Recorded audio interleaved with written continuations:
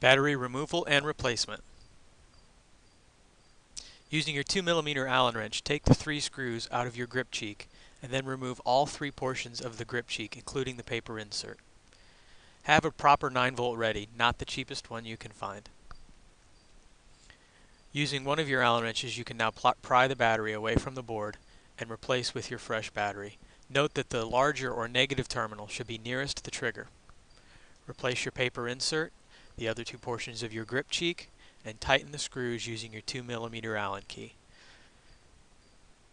If you would like to change the paper insert on your gun, you're welcome to go to angelsports.com and download one of the pre-made inserts. You can also download a template to make, design, and print your own inserts.